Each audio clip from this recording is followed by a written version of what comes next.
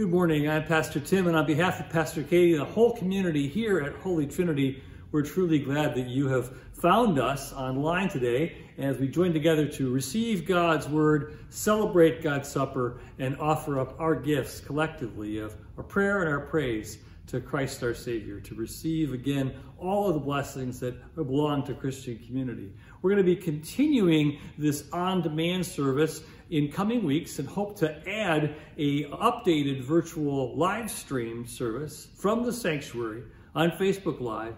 Again, it's going to be relaunching on November 1st. So bear with us amidst all the changes as we train the volunteers, as we put our pieces in place so we can welcome you to that live service on November 1st.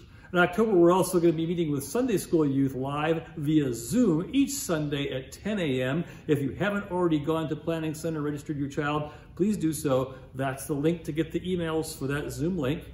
And again, our older youth are also meeting each group one at a time live on each Wednesdays. And they're also combining Zoom with that too. So again, lots of different ways to meet, lots of different things to keep track of though, certainly in that. But just like you have to schedule so many other aspects of your life, we hope you'll be part of this one as well. This week, we're going to also be training the hosts of our Community Connection Ministry, so I would ask that you keep them in prayer, that ministry in prayer, as you go through your week and as we begin this time together.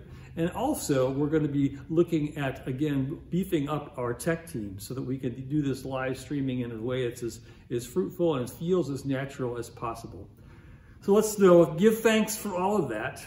Again, visit the website if you have other questions. But we'll take a moment just to center ourselves with a moment of quiet, ready our hearts and our minds to offer up these gifts of prayer and praise to God this morning. As we do, once again, may the grace of our Lord Jesus Christ and the love of Christ, the communion of the Holy Spirit, be with you all. We begin with our opening song.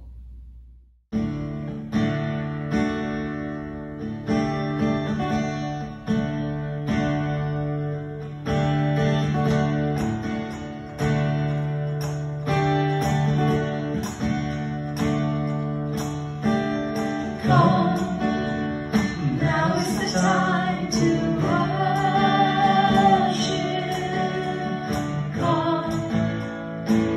is the time to hear.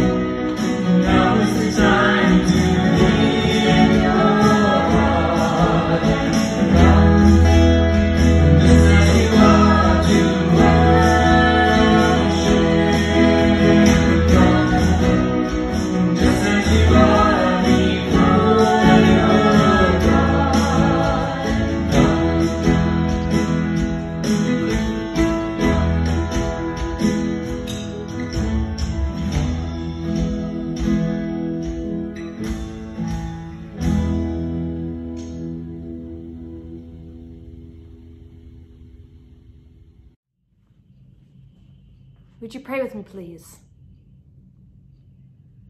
O sovereign God, erase your throne in our hearts. Created by you, let us live in your image. Created for you, let us act for your glory. Redeemed by you, let us give you what is yours. Through Jesus Christ, our Lord and Savior, we pray. Amen. Hi, I'm Pastor Katie, and this is Gus. Gus knows that there's snacks just right around the corner. In fact, who you've never met is our other dog. Her name is Ivy. And they both know that if they just were to hang out just a little while and be really, really good, they could get snacks. It's one of the rules. You know, when our kids were little, no one could eat in this room. In fact, that this room was off limits. In fact, we wanted it to be special because after all, it's where we did life. It was the living room. There was a moment where we changed the rule because why would we have the most special room in the house be basically off limits to where life was taking place in the house? So we learned that if we wanted to live in this room, the rules had to fit the space. You know, I've been thinking a lot about what's going on at your schools and in your homes and, of course, places where we work and in our neighborhoods. About sometimes we have rules in our house that when we are outside or in our schools or places, we think there should be different rules on how we treat one another. Somehow when we're at home, we either treat each other really, really well or really, really crummy, or vice versa. We have different rules of dignity for people in our homes than maybe we do in our schools and where we work and in our neighborhoods. God calls us today to not have just specialized rules in our government or specialized rules in schools, but treat each other with a specialness, a care that says, I love you most of all. You are my beloved. That when we look at one another, we say to one another, you are valued. And the value that I have in you, well, it's because you are just like me, a child of God. We don't hold back and only put on our Christian faith once in a while. We sit here and say, you know what? All the time, 24/7, we have a relationship with God. And we love one another because God loved us first. Whatever's going on in your week this week, it is that simple. Maybe oversimplified, but once again, this message, God loves you. And we are called to love one another. You know what? Let's do something big this week. Let's love in ways that are extra tender. Let's love in ways that the world does not understand, but let's not make it a special rule to love only those we love. Let's love the unlovable, especially saving room when we're the ones that are the unlovable. Hey, whatever's going on in your week this week, going on for you this week, you're loved, forgiven, now and always. The law, yes, follow the rules. The gospel, it sets us free. Hey, let's pray together. When I pray, I like to fold my hands. I like to close my eyes, bow my head because we're talking to God. Would you pray with me, please? Dear God, thank you for loving us, forgiving us forever. And all God's people said, amen. Our first reading today comes from 1 Thessalonians chapter 1, verses 1 through 10. Paul, Silvanus, and Timothy, to the church of the Thessalonians in God the Father and the Lord Jesus Christ. Grace to you and peace. We always give thanks to God for all of you and mention you in our prayers, constantly remembering before our God and Father your work of faith and labor of love and steadfastness of hope in our Lord Jesus Christ. For we know, brothers and sisters beloved by God, that he has chosen you, because our message of the gospel came to you, not in word only, but also in power and in the Holy Spirit and with full conviction. Just as you know what kind of persons we proved to be among you for your sake. And you became imitators of us and of the Lord. For in spite of persecution, you received the word with joy inspired by the Holy Spirit, so that you became an example to all the believers in Macedonia and in Achaia. For the word of the Lord has surrounded forth from you not only in Macedonia and Achaia, but in every place your faith in God has become known, so that we have no need to speak about it.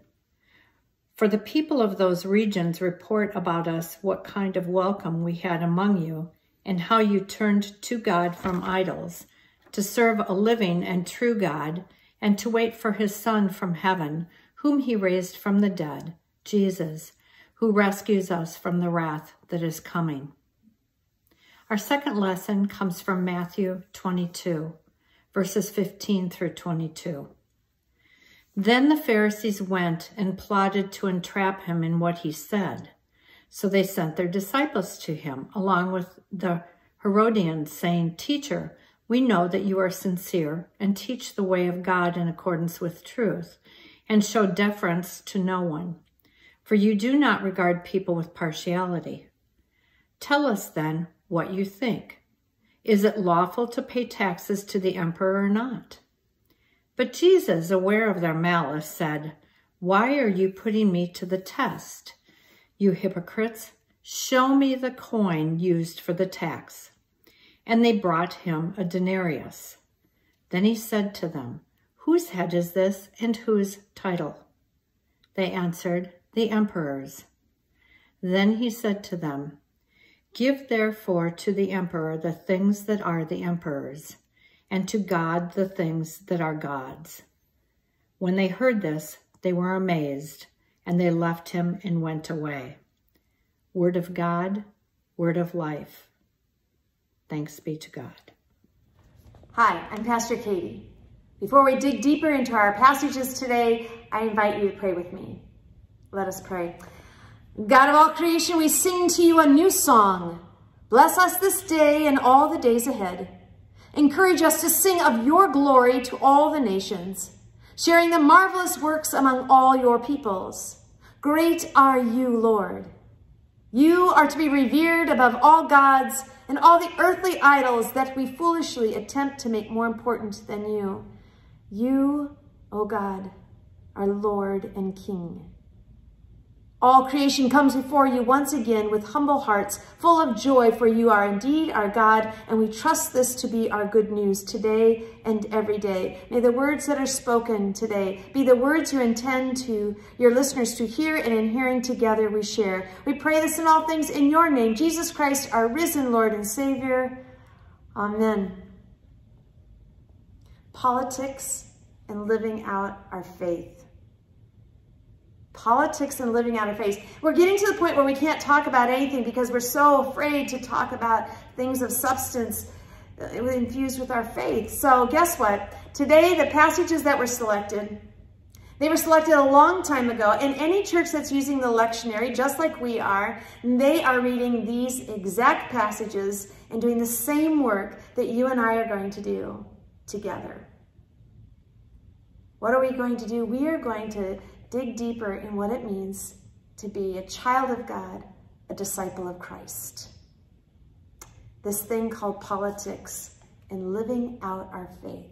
Hang in there with me. I want to read with you from a magazine called Living Lutheran. You can get a copy of this anytime you would like. It happens to be that the title of this month's edition was How Should Lutherans Be Involved in Politics? So I want to read to you what they have some quotes from members of congregations from all over, and I too have heard these same exact responses from parishioners through some of the many congregations I've served. Maybe you have a response that you felt right away when you saw the title, Politics and Living Out Our Faith. It goes like this. One member said, not from our congregation, from congregations in this magazine, said, Hey, Pastor, I'm really upset by Sunday's sermon. You're meddling in politics, which you have no business doing.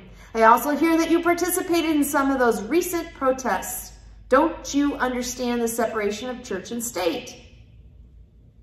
Another member, not here, but quoted in this magazine, said, Some of us are frustrated that our church won't take a stand.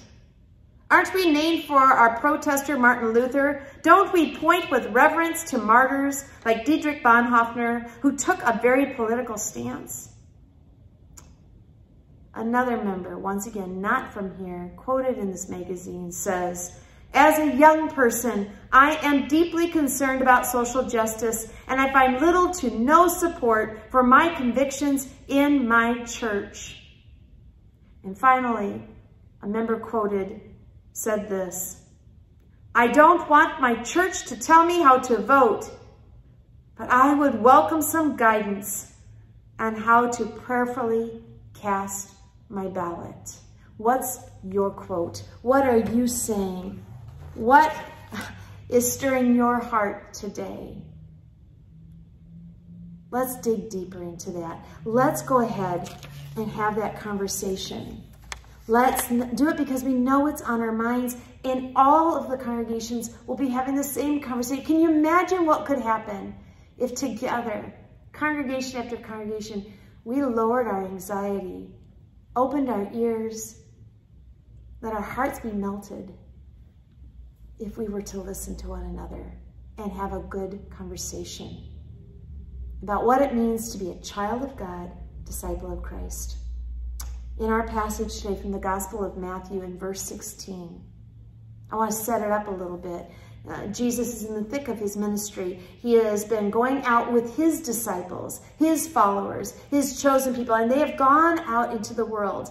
But he has met with other disciples, which means other followers of other thinking. In this case, religious leaders known as Pharisees, and also government leaders. And they've gathered together and they're going to trick him. In fact, it says that they are trying to entrap him. Entrap him into saying something that not only could get him killed, but definitely would not share the good news of who Christ is or who God is. Hold on.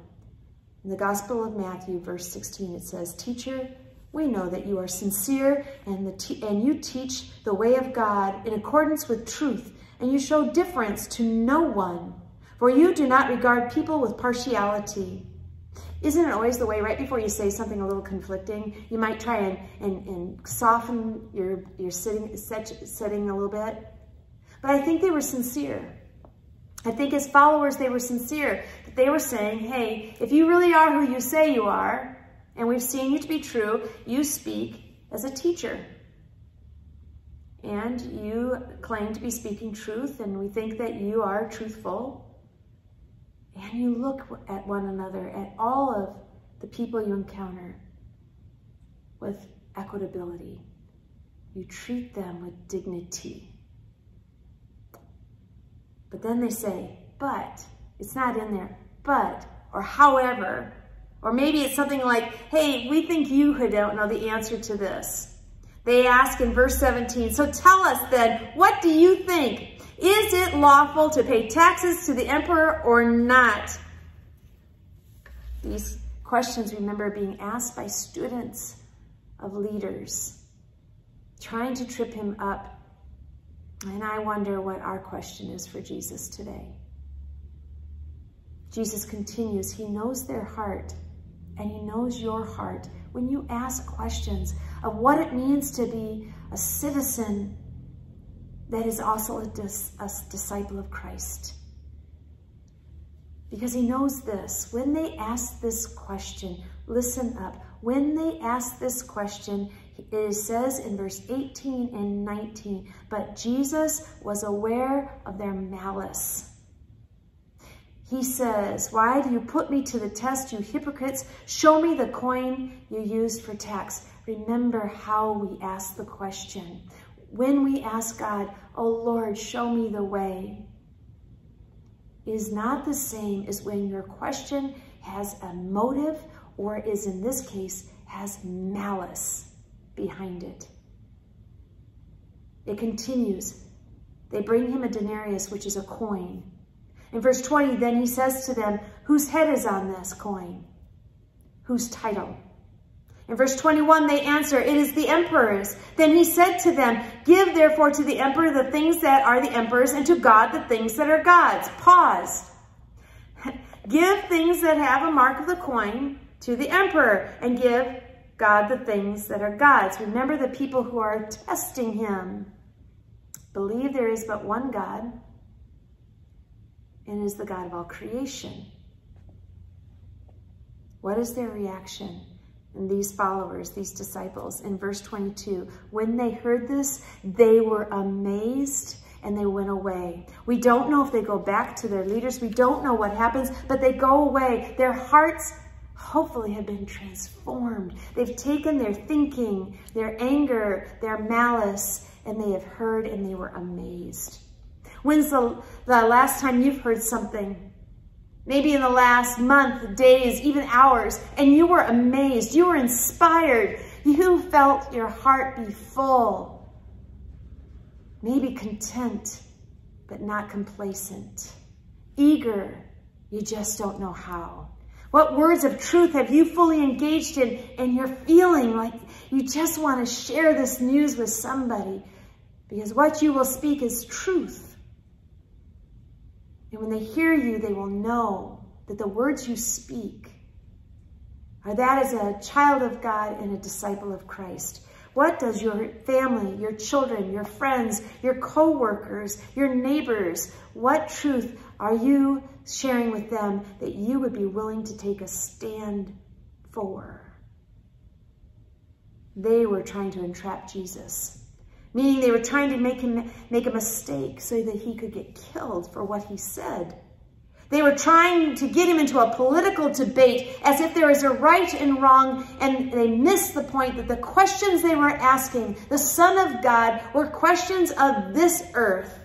And God, through the words of Jesus, through the giving act of Jesus, says, fine, these are things of this world. Do you not understand? I am of the heavens. I am God's gift of grace. No, you do not understand. But listen up and be amazed. The question most likely then for it wasn't asked, and don't you wish Jesus had asked it? In fact, a scholar of this congregation pointed it out to me, and it moved me because it's so simple, right? What they don't ask is simply this: who has the authority? We proclaim in our understanding of who we are as the ELCA, as members of this church, that God has authority over creation to create. Jesus has authority to conquer death. And the Holy Spirit has authority to move us, to inspire us, to keep us attached to the living Word of God, and to act towards one another, speaking truth in love, forgiveness, and grace. They are trying to trip him up in this political debate. What do you hear and what are you sharing? And how do we, on our own, how do we take the message from Jesus Christ, the fullness of who God is, and speak that message of hope in a 24/7 world, 24 hours a day, 7 days a week? I had an appointment this morning. And I parked my car into the parking lot, a spot I always park in. And I didn't take notice, but just in a passing by of the car that was next to me. It looked full. It looked packed. One of the windows broken out. You know what my thought was? Is my car safe?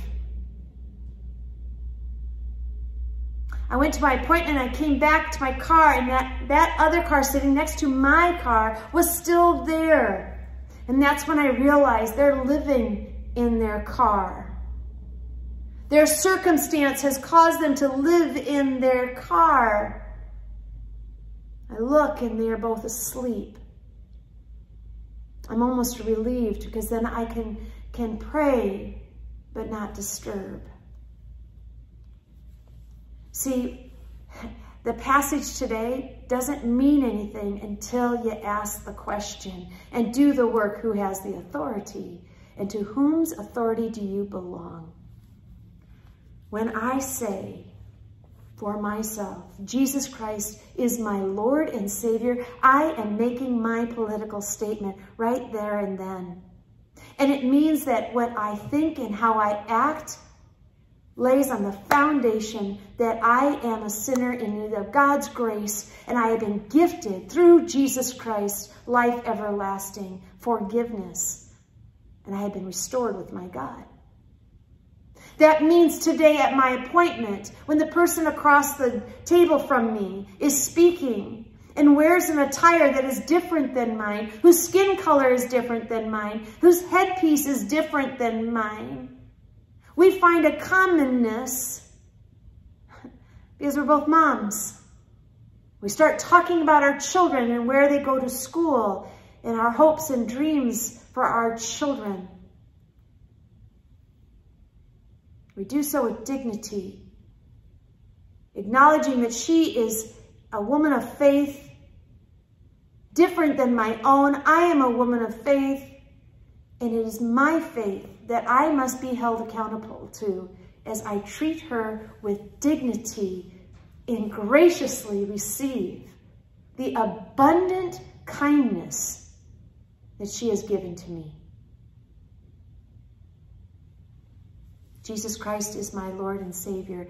This means that it is the statement, in this very statement is the foundation of my heart for inclusivity. It is what causes me to feel compassion for those who are hurting and those who hurt others. It is my desire to be humbled in order so that I listen and learn first to those whose understanding of this world is different than my own. And it is for me to speak truth for those who are in need of dignity and justice.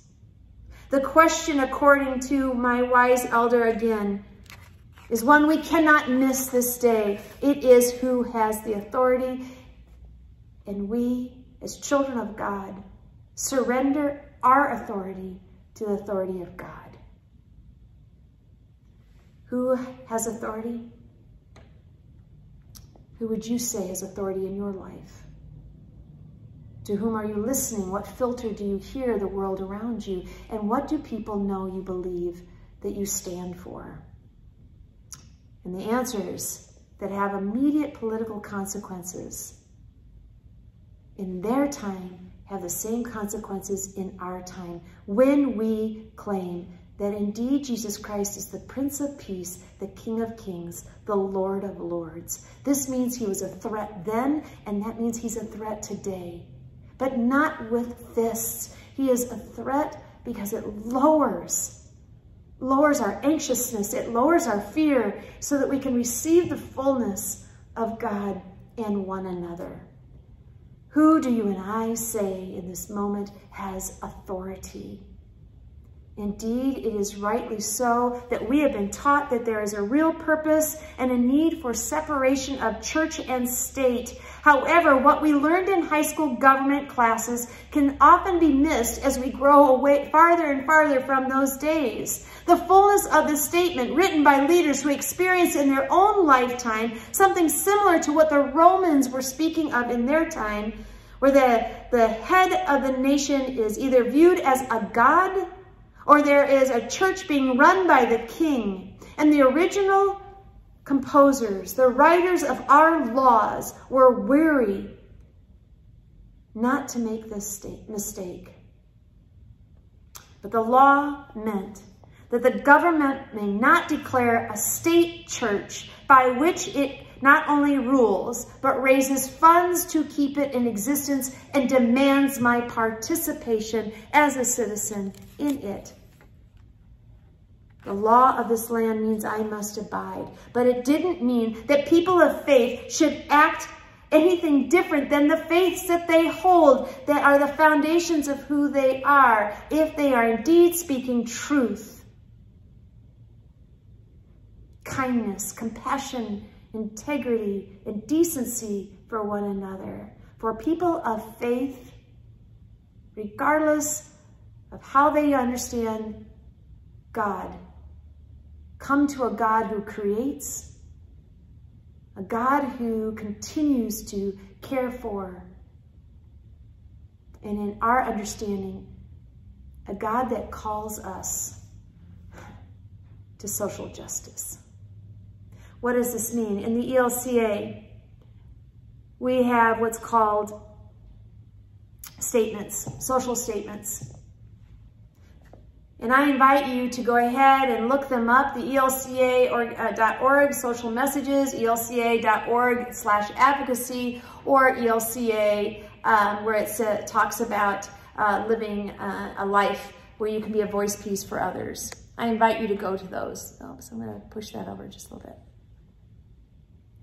Because as you do so, I think you'll see the fullness of the statement and not little sound bites that we seem to recite over and over again. Once again, reading from our Living Lutheran, we hear this message that was written so well and composed so well by the author. And the author of this article is also quoted as Michael Cooper White. He gathers this information. As he does so, he reminds us that as a Lutheran, the Lutheran confessional principles remind us that law and government are gifts from God for the ordering of creation. God intends for government to protect society and enable it to flourish. We are called to have this conversation about politics and our faith because we are responsible citizens. And in doing so, we care for our neighbor and the betterment of all citizens. This is indeed our calling. This pastor will not tell you how to vote. This pastor will encourage you to vote. Get out there and vote. Let your understanding of your walk with Christ be known. I want to make sure that you hear this message. It is important that you know that I, as an ELCA pastor, will not preach, mandate, predict which candidate to vote for in public office. But as pastors, churches, and as a denomination, we encourage and urge all members to be active members of our community in this USA. Exercise our right as citizens to vote. This is our participation in the betterment of care for all citizens. Therefore, the leaders we elect must align in our best judgment as citizens, as people who are trustworthy, who will care for all citizens with equality, dignity, and respect. In the words of Paul in 1 Thessalonians chapter 1, verses 1 through 10, I'm going to summarize and leave us with this. Greetings to you, my beloved by God. Dear sisters and brothers, as you proclaim in all you say and do, the Lord is my Savior. The Lord is the risen one.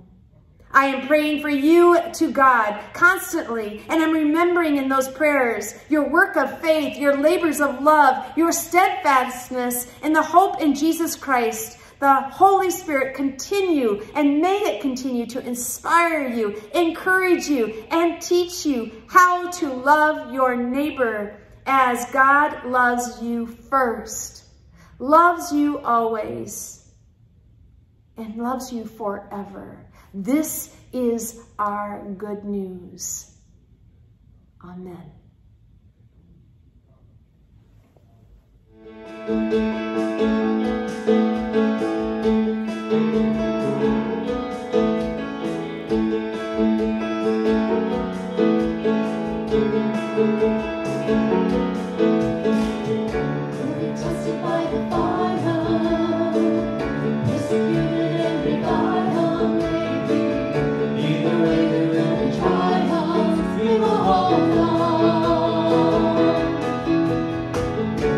Tested by the mercy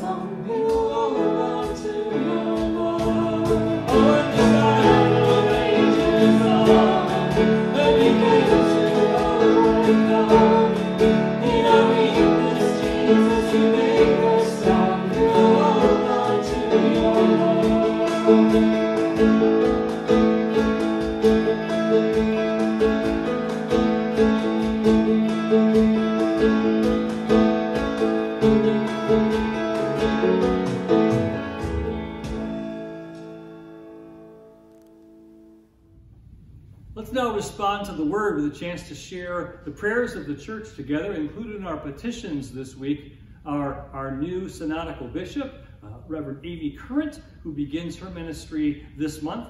And also we want to keep in mind all the voters of our state and our country as we carry out our civic duty together. So let us pray.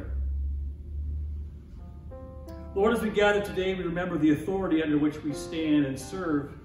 We give thanks for those who are willing to be public servants. We ask your help and certainly not taking them for granted. We know that the good government has a place and serves well to establish and maintain peace and order. We also ask your help in remembering that our first and primary loyalty is to you, our Lord and our Savior. May that connection be the criteria by which all other priorities and decisions are judged. Meanwhile, God, we pray for the voters of our county, our state, our nation, that they would each be responsible in researching candidates and setting aside assumptions and falsehoods and voting their conscience. Whoever we vote for, may our mindsets be not only one of self-interest, but one mindful of the nation, of the world, and of the future. Father, you've entrusted your church to leaders, whether of synods, of congregations, or of individual ministries. We pray in thanksgiving today for our new bishop, Amy Current, as she begins her ministry among us. For the leaders of our Community Connection ministry as they are trained this week, and for those who step forward to help us be able to live stream worship in these coming colder months. That each of those roles and those ministries might be fruitful indeed. We pray too, Father, for those who are striving to address the tragedy of COVID-19, for those who lost loved ones, or jobs, or educational opportunities, or mental health, or just the chance to connect with those they love. Be with the scientists and the labs and the researchers who are striving so hard to create that widely distributable vaccine that they might find success in the coming months. Father, we also want to remember today certainly those who are ailing in body or mind or spirit. We ask that you be with those who are recovering from surgery, those who are suffering from addiction, or Alzheimer's, or depression, or grief, those who are again just crying out for loved ones who are so far away and feeling alone. For all others, God, that we would perhaps lift up before you now.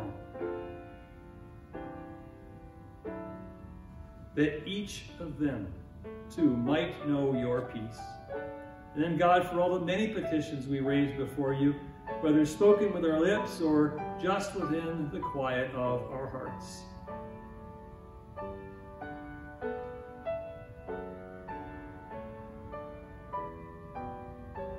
Whatever our need, Lord, whatever our longing, hear these petitions on behalf of others and ourselves, and sustain us as we await the coming of your Son and his kingdom in all of its fullness, Jesus Christ our Lord. Amen. You know, Jesus stood among those first disciples, as we recalled last week, and said, peace be with you. My peace I give you. And so today, even though we are worshiping virtually, we ask and offer the chance for you and I to extend both a sign and a word of that same peace to one another. Let's pause and do that now, can we?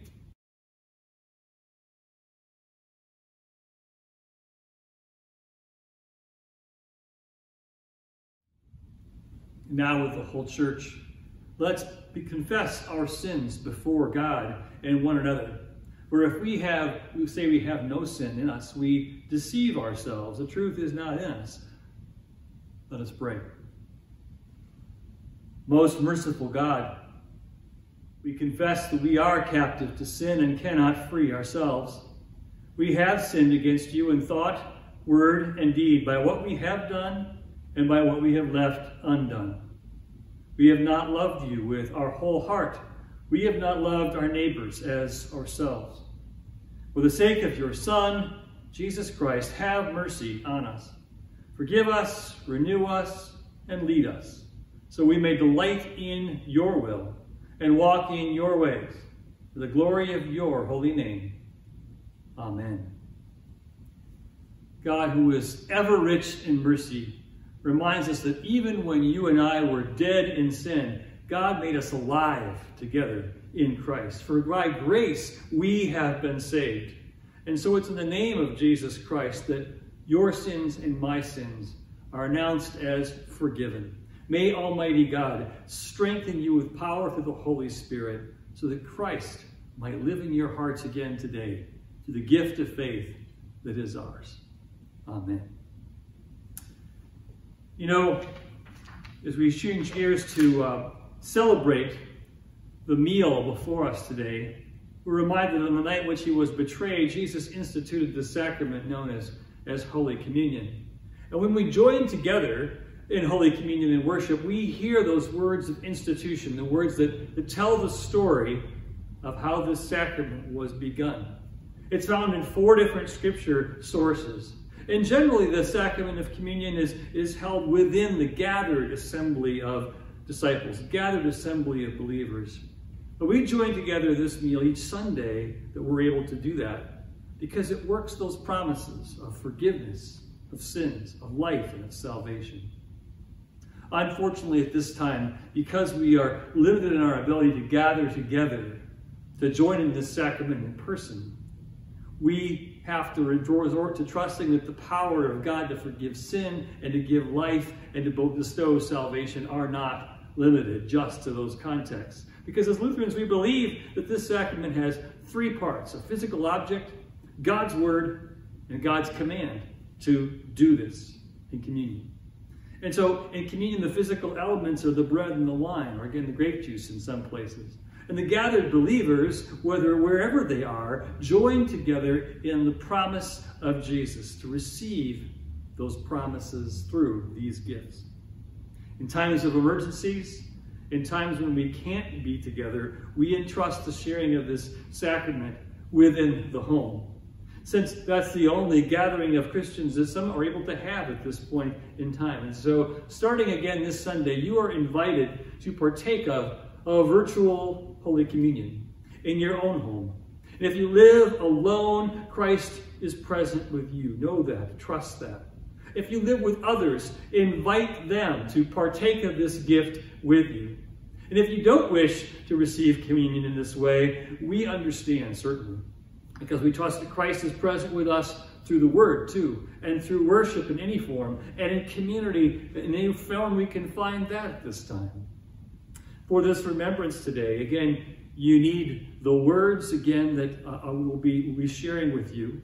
And you'll need, again, the bread or some other grain-based food, the wine or grape juice. And if you don't have those items, remember that any single element will certainly suffice. Any simple food items you do have available will also qualify. And so, we recall again those words of institution and the great thanksgiving that Christ offered up for us. The Lord be with you. Lift up your hearts. Let us give thanks to the Lord our God. The night which he was betrayed, our Lord Jesus took bread and gave thanks. He broke it and he gave it to his disciples, saying, "Take and eat. This is my body given for you. So do this in remembrance of me." And again, after supper, Jesus also took the cup. He gave thanks. He gave it for all to drink. And he said, "Take and drink, each of you. This cup is the new covenant, the new promise in my blood, shed for you, shed for all people for the forgiveness of sins. Do this, too, for the remembrance of me." So taking the bread item you may have in front of you, you may say to the person that you are communing, "The body of Christ given for you."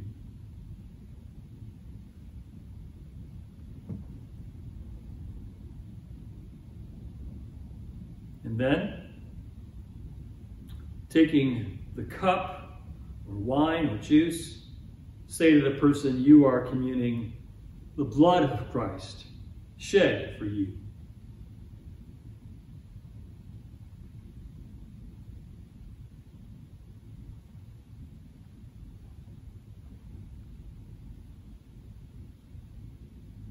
And as we savor this meal, may these gifts of our Lord's body and our Lord's blood bless you and keep you in God's grace now and forever, as we pray the prayer that our Lord has taught us. Our Father in heaven, hallowed be your name. Your kingdom come, your will be done, on earth as in heaven. Give us today our daily bread. Forgive us our sins as we forgive those who sin against us. Save us from the time of trial and deliver us from evil. For the kingdom and the power and the glory are yours, now and forever. Amen. Once again, now may these gifts of our Lord's body and blood strengthen you, encourage you, bless you, keep you close to Christ, and always in God's grace. Amen.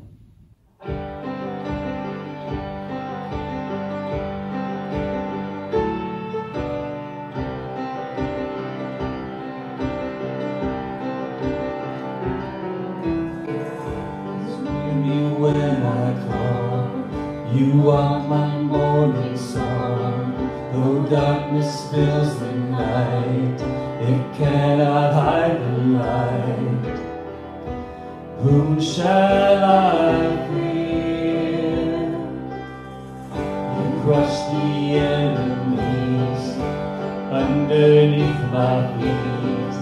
You are my sword and shield, though troubles linger still. Whom shall I fear? I know who goes before me, I know who stands behind. The God of angel armies is always by my side. The one who reigns forever, he is the friend of mine. The God of angel armies is always by my side.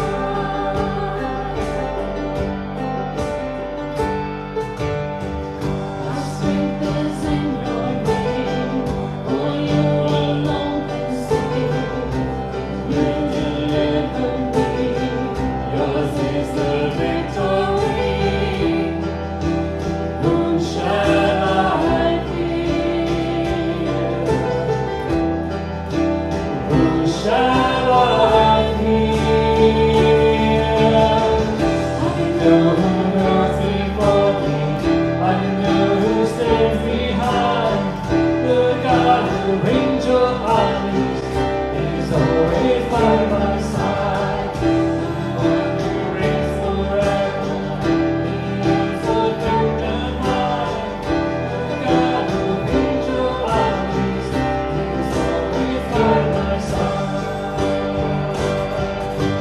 Nothing fought against me can stand.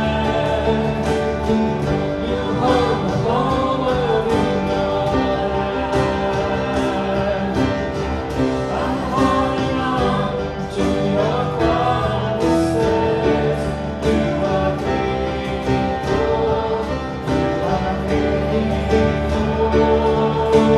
Nothing fought against me shall stand. You hold the whole world in your hand. I'm holding on to your promises. You are faithful. You are faithful. You are faithful.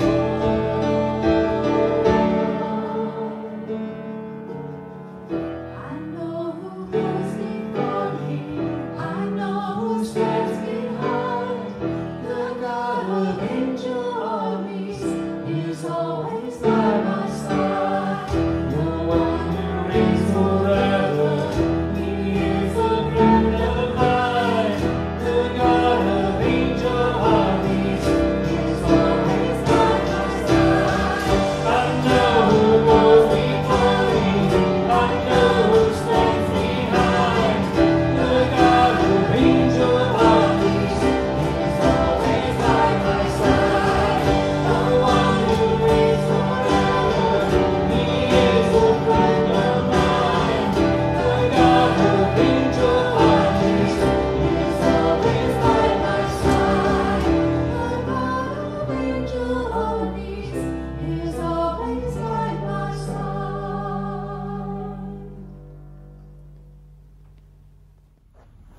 Thanks so much for being part of our worship today. And now may the Lord bless and keep and encourage you and embolden you to go about being the hands and the feet and the voice of Christ for your neighbor, for the whole world's sake, in your corner of God's creation this week. Again, please visit the website for more updates to learn more about what's going on here at Holy Trinity this week. But go now in peace to love, to live, and to share Christ. Thanks be to God.